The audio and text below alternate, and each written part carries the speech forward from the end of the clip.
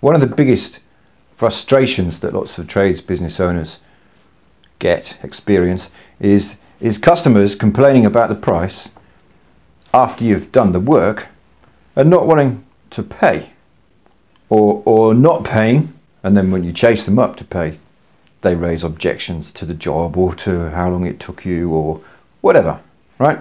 I understand it's frustrating, and I understand it affects your cash flow and it affects your profitability, some of the money you never get. It's the right pain in the arse. Part of growing and scaling your trades business, which is what I help you do as a business coach for tradies. I'm John, obviously, from Smallfish Business Coaching. I run the Tradies Toolbox coaching program, and I'm going to help you and teach you how to create and set up systems so that you avoid problems like the one I've just described. So I'm sorry to say, if your customer's not happy with your invoice, or doesn't pay it, or is otherwise an arsehole, unless they're, you know, complete savages and have no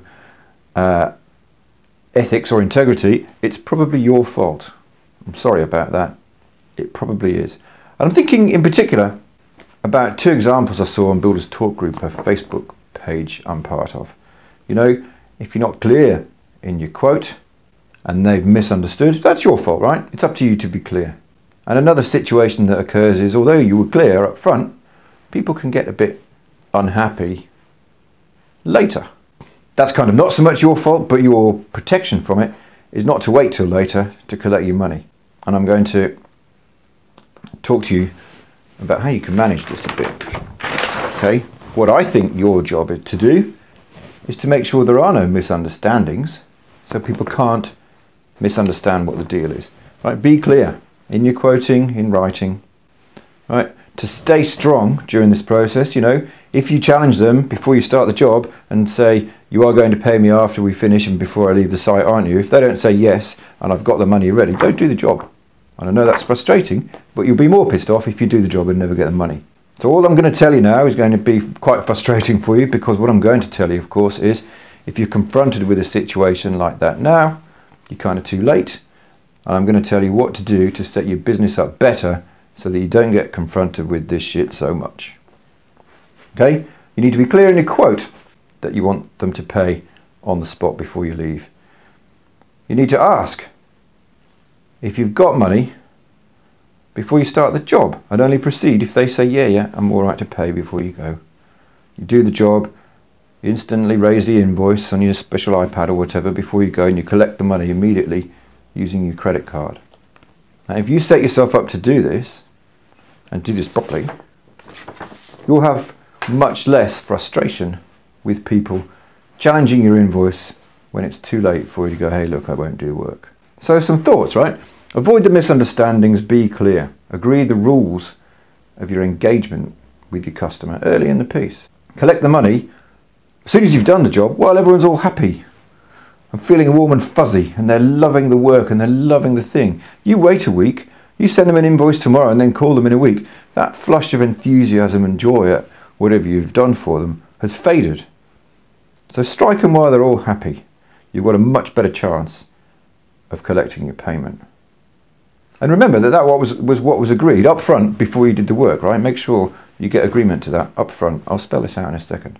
Remember also that, you know, this stuff protects you some, helps you some. It's not an absolute protection, and a thief or somebody without integrity won't care about this stuff.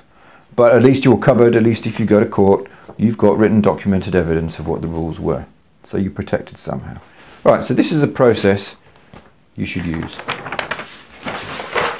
Be very clear in your quote what's included and what's not. You know, supply of materials and labour and supervision.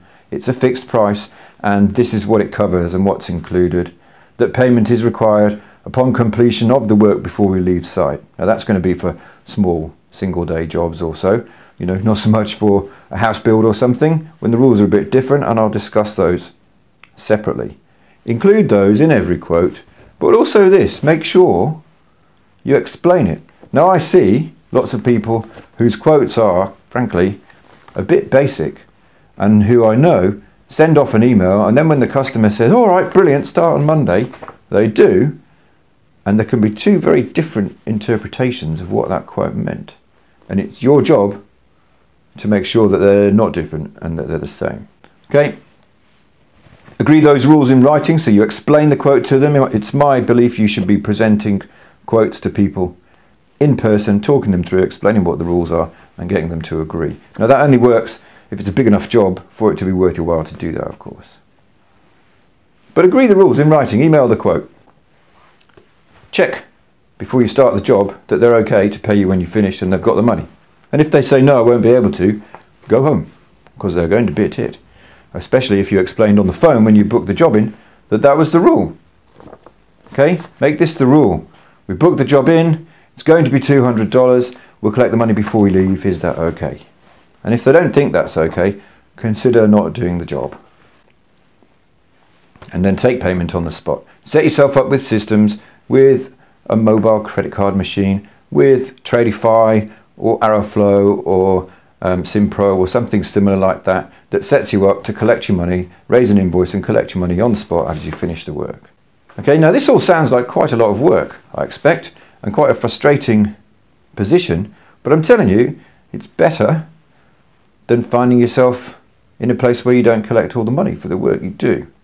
So I'm sorry that I'm giving you boring news. You know, you're going to have to spend time and effort and set up systems and write terms and conditions on your quotes and make it clear to people that you understand. You're going to have to be disciplined and methodical and a bit boring about this. But if you want to grow and scale, I'm afraid you have to.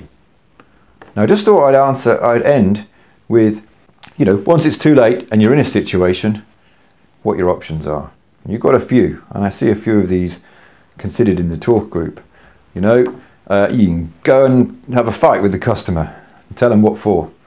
You can take some natural justice and smash the work or repossess your stuff. And both of those I don't advise. Okay, you don't get paid. It's briefly satisfying. You probably break the law, and you can get in trouble. You can refer to legal, and you can go to a collections agency, and you know that you might do that if it's big enough for it to be worth your while, and you might just write it off to experience if it's not big enough for it to be worth your while.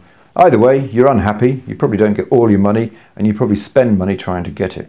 So back to the beginning, right? Set your process up so you minimize the occurrence of this stuff in the first place. Write your processes, write your terms and conditions, stick to them, be a bit diligent, be a bit deliberate, and don't do work for the people who don't accept that your process is fair. See ya.